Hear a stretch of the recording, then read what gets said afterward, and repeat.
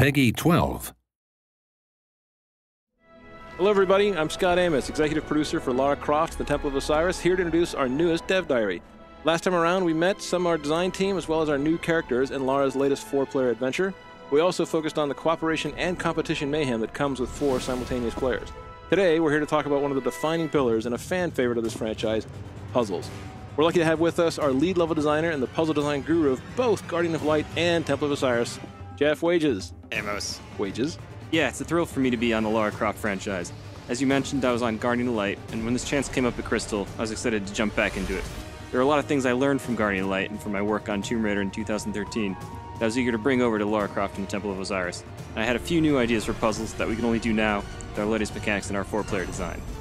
Which is kind of Jeff's way of saying that when you get stuck or frustrated at some of these crazy things he's come up with, you can please address all of your hate mail to him. Nah, they'll be fine. It's never about punishing the player. We place a huge emphasis on visual language to make sure that the puzzles are communicating themselves to the player. After that, they can cooperate and experiment and work until they find their own aha moment that solves the puzzle.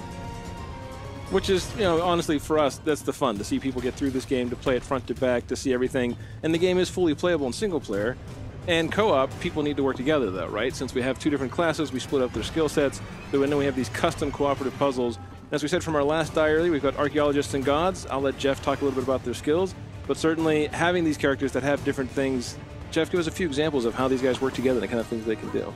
Sure, so the grapple line is a returning feature from Guardian of Light. It gains a powerful ability with 4 players in that each player is their own grapple point, so you can maneuver in a lot of new and exciting ways. The Egyptian gods bring the Staff of Osiris to the table, which shoots a beam of light which solves puzzles and can manipulate anything in the world that has these glyphs of Osiris baked onto them.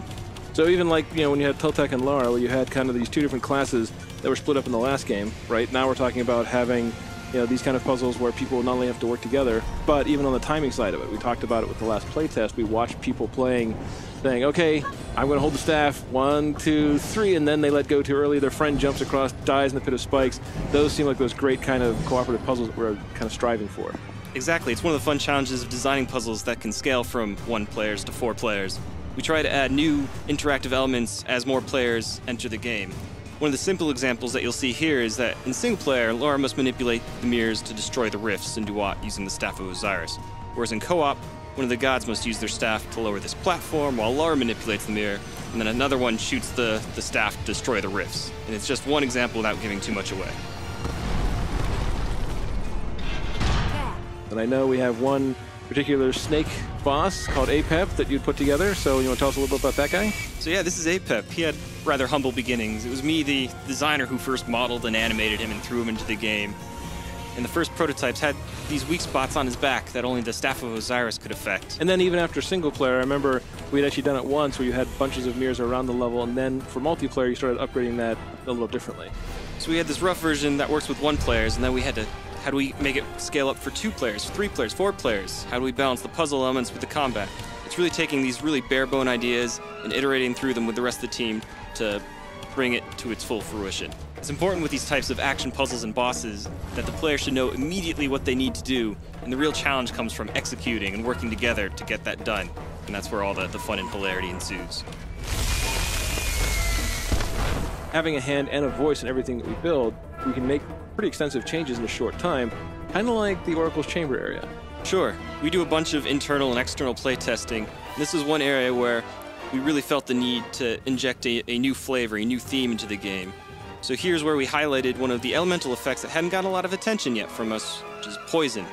And this gave our artists an excuse to go crazy with the green, and the designers re-authored the combat to focus on poison.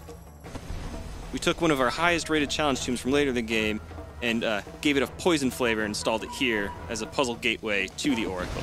Which, clearly from the playtest after we'd done the change, boosted up both the experience, the puzzle experience in that area, and introduced the unique combat that the Oracle area has, with all the flashier and dramatic touches and lighting effects, even that eerie kind of creepy aura that we managed to put in there throughout.